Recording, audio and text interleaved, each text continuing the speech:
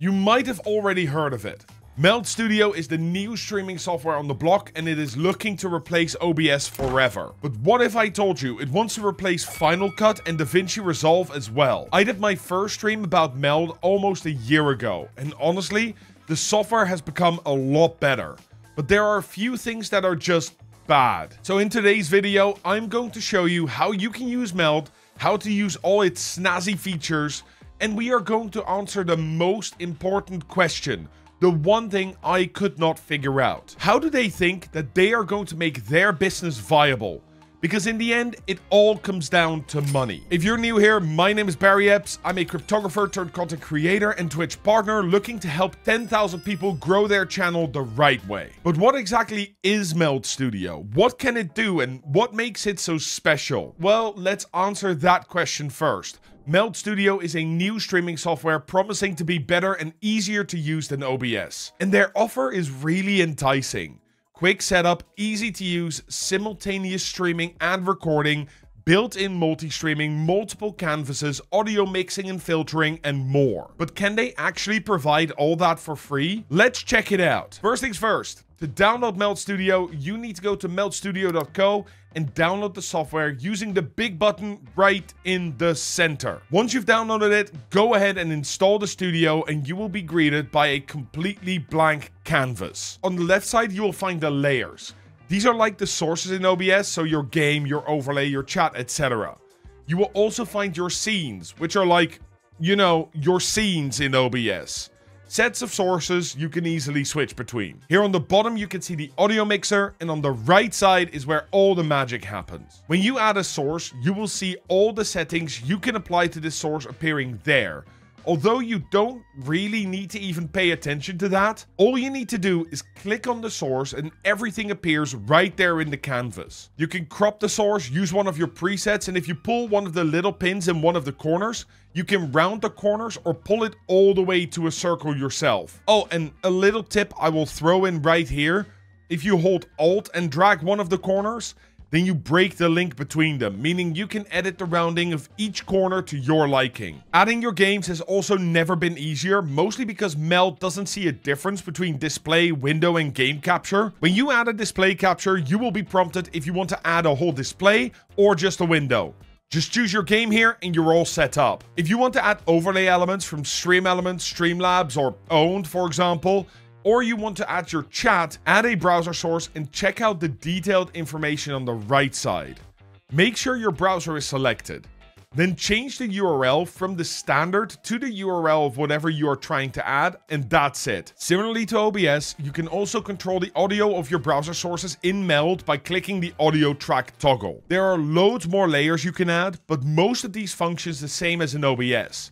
But there are two of them that are a bit weird. The first one is the duplicator. Just like the source clone plugin for OBS, this allows you to copy a source without copying all the filters and effects you have put on it. But this is also the source you can use to create a nested scene, which is when you want to use a different scene inside this scene. The second one is the replay clip source, which will grab the latest clip of your channel and, well, replays it. While I think this could be a really cool feature for a channel point redemption, there is one thing that is missing from this source to be able to do that. There is no replay once option, so it will just replay forever and ever and ever, or at least until you turn the source off. By the way, I tested all this live and answered questions throughout over on my Twitch stream.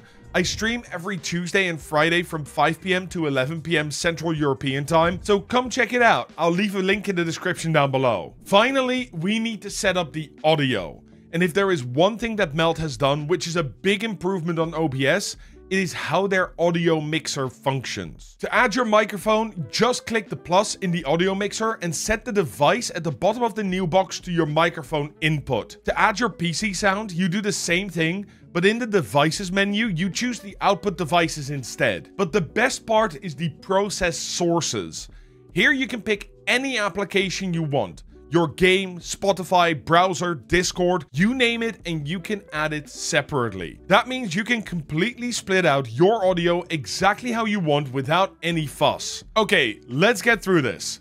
If you want to add any filters, you can do that by clicking on the plus. The filters are very limited at the moment, but I'm sure they are going to add a few more in the future. If you want to monitor your audio so you can hear it in your own headphones, you need to enable the Q button. And if you want to have the audio, for example Spotify, be heard on stream but not in the VOD, you can do that too. All you need to do is click edit and toggle exclude from Twitch VOD track. Since Meld is supposed to be plugin free, there are a lot of the usual effects that are built into the system. There are a bunch of presets which you can use to 3D transform, change the colors, get a sepia or 90s look.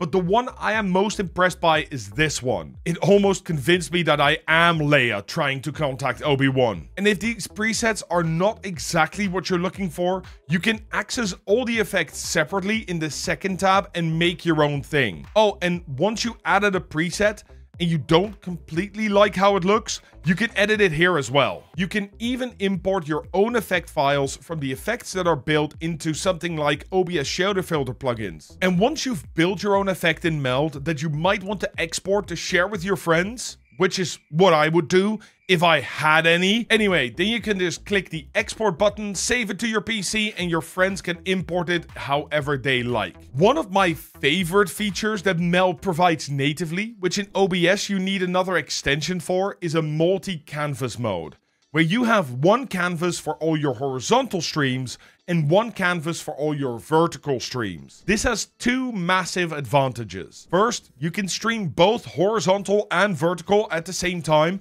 which is great for your growth. Streaming to both YouTube and Twitch at the same time doubles your reach and means that you can stream vertical to both sides as well. At least when Twitch finally releases the vertical streaming functionality. Currently, Meld Studio natively supports Twitch, YouTube, and Kick, allowing you to add other services to RTMP. However, there are plans to implement TikTok streaming without the use of stream keys in the future. But secondly, and I think this is massive, when you are recording, you can choose to record your horizontal canvas, but when a clip is made, you can set it to clip your vertical canvas.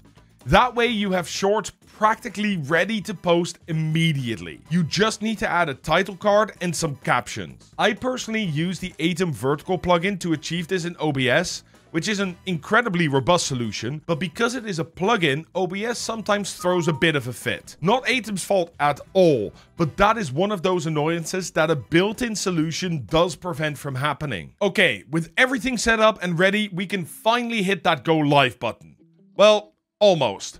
We quickly have to set up the video settings in Meld, but these mirror OBS almost exactly. So if you want to see a full breakdown of these settings, I will leave a link to my OBS setup video in the description below. For the quick all-purpose solution, head into your settings and set your frame rate to 60 FPS. Set the hardware encoder on if you use anything except X264 encoding in OBS, and set your video bitrate to 6000 to 8000 kbps for both horizontal and vertical. Then leave your quality preset on standard unless you have a high-end graphics card, because then you can set it to high or even very high. Now in the recording settings, set the local destination to wherever you want to save your recordings, and set the video bitrate to the same you used for the stream. Set the canvas to whichever one you want to make the recording for, I suggest horizontal, and set use VOD audio on. Similarly, in the clip settings, set your clip length to 90 or 120 seconds, set the file destination, and set the canvas to vertical. At least if you want to use my recommendation. Finally, head into the transition settings and choose whichever transition you want. If you want to use the ones that you've been seeing in this video so far, then these are the exact settings you will want to use. Okay, there's one more thing we need to do, and then the bookwork part is out of the way. Close the preferences and head to the top right. At the outputs, click the plus button and add all the platforms you want to stream to. And now you're ready to press that go live button. And normally this is where I would end the video, tell you where to go next, and that's it.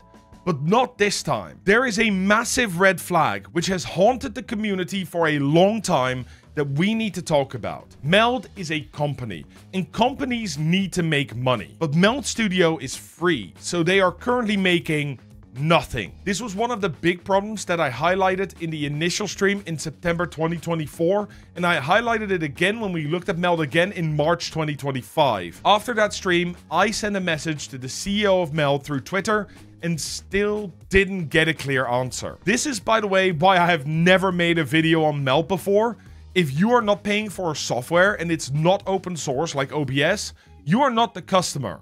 You are the product. And I refuse to promote businesses that work like that or even highlight their products unless it is something I strongly believe in. But now we do have an answer, courtesy of the wonderful Nutty, who you should absolutely check out if you haven't yet. I'll leave a link to his channel in the description below as well. Nutty did an interview with the CEO in which the CEO clearly stated, with no doubt left for interpretation, that the streaming portion of Meld will forever be free. However, he also revealed how they do expect to monetize. And for this, they are looking to fight with two of the largest video editing softwares in the world, Final Cut and DaVinci. Let me tell you why. Normally, if you record while you are streaming, then you record your whole stream. Your game, your camera, your alerts, everything that can be seen on screen is in your video, and everything that's not on screen isn't recorded. Meld wants to offer you a better solution. What if you are able to record your stream the way you normally would, but instead of it all being baked into one thing, you get a stream of each of your sources and the sound associated to those sources separately. You get a stream for your camera, your game, your alerts, your effects, all separated. And then once everything's recorded and your stream is over, that is where you can choose exactly what you want to cut out, resize the sources, or if you forgot to show a source, add that back into the recording, even if it wasn't visible on your stream. That means you can stream, record, and then edit the video all in the same software, add or remove effects, change the composition entirely, and export the video ready to put on other platforms. This is what Meld wants to provide for streamers, and it could be an incredible addition to the current space for the right people. Who the right people are for this, I am not sure yet, because I don't think new or beginning streamers really care about this, and pro streamers have editors that edit their streams for them. But hey, I'm sure there is a niche in there somewhere. That feature will be locked behind a subscription model, however, and that is how they want to make their money. But which software should you be using right now? Meld or OBS? Well, Meld clearly has some things going for it. It is easy to learn and quick to use for your daily streaming needs. Everything is contained in one piece of software with no plugins needed, so you will never run into compatibility issues or version mismatches. And something I am sure you will be interested to hear, if you were to add all the functionality of Meld into OBS through plugins, the load on your CPU and GPU would be higher than Meld Studio's is. However, if you're just using vanilla OBS or a few plugins to suit your needs, then OBS is slightly more efficient, but only slightly. But what about the reasons to avoid Meld Studio? And there are many, according to people. For one, it is not open source. It's proprietary software with proprietary parts, and if the company or investors decide to change things in Meld or regarding monetization, then you can't do anything about it. With OBS, everything is open source. So even if they went proprietary now, there will be someone who will make a free version that you could use forever as a new branch. And this also ties in with the next thing. Meld currently has all the features you need. But what if it doesn't have a feature you want? Well, with OBS, there are usually plugins for that, or you could make one yourself. These plugins are all available for free and easy to install through the OBS forums. For Meld, that is not the case. Currently, there are no plugins for Meld, and so far anyone that wanted to design a plugin did not get access to a developer version of Meld to do so. Which means, while they are open to plugins, there is still quite a lack of interest from developers and a lack of support from the company. Lastly, there are some features in OBS, either through plugins or natively, that have not been developed yet, and it is unsure when they will come to Meld anytime soon. For example, the studio mode functionality, but also NDI connections for wireless transmission of video and audio. That's not in Meld yet either, and it is a very popular protocol to use when you are using a streaming PC and a gaming PC at the same time. And if you'd like to know what plugins you can use in OBS to get a lot of the functions that I really love Meld has integrated, then check out the video right here, and as always, stream better, stream smart.